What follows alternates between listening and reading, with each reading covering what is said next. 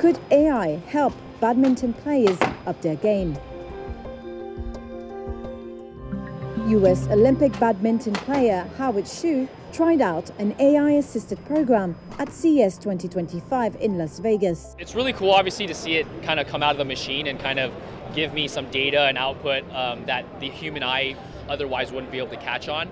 Developed by Taiwan's Industrial Technology Research Institute, or ITRI, the training program combines high-speed cameras and a powerful AI chip. The program provides instantaneous statistical feedback and motion imagery for the player and aims to help them improve their performance. Hsu said it needs fine-tuning, but it would be helpful to have data like his smash speed. It needs to be in a little bit more of a controlled environment for the cameras to really catch an accurate speed. But it's really cool because those are things that the naked eye or human eye wouldn't be able to give you exactly. At the CES showroom, cameras in a mini court captured players smashing the shuttles. A screen nearby showed the speed of the smash. It also displayed the height of where it would have crossed over the net and where it would land. Chin-Hung Wang is a division director at ITRI.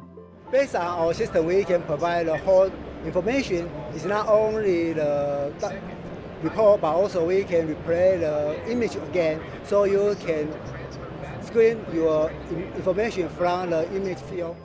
Hsu, who competed in Rio 2016 Olympics and the Paris 2024 Olympics, said he's excited about the future of AI in sports. We've kind of seen in some other sports right now how technical they're getting and progressing with technology. I like to use golf as an example. You see how technical and how meticulous their players are with ball spin, ball speed, height, curvature, right? And so I think those are types of things that we will start to see assimilate into racket sports as well.